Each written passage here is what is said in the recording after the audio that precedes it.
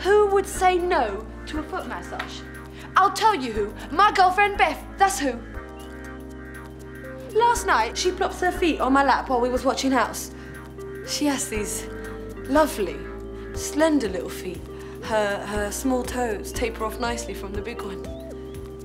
Anyways, I told her so, and I finally came clean about my foot fetish. I mean, we've been together for 2 years. I figured it was past time. Do you know what she does?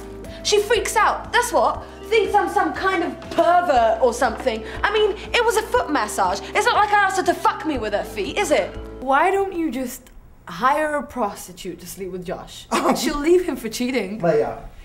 That's what I do. To your own sister? Yes. It's for her own best. She doesn't know any better. And he's a moron. And so is she. And so are you for allowing this to go on so long.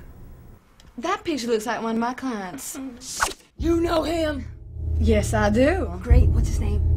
Not sure. How tall is he? Not sure of that either, honey. Don't quit your night job! I wonder where's Isabella? We tied her up, remember? Oh, that was really mean, Tia. I'll be famous. We'll be stars. I don't think we'll get that far. Just stay out of my way. As always, I'll do what you say. A lesbian friend thought that I must be some kind of repressed lesbian because I kept scaring away all the men. So she thought I should be with a woman, and by woman, of course, she meant her. But oh God, I barely had time to realize she was coming on to me before I ruined that too. So.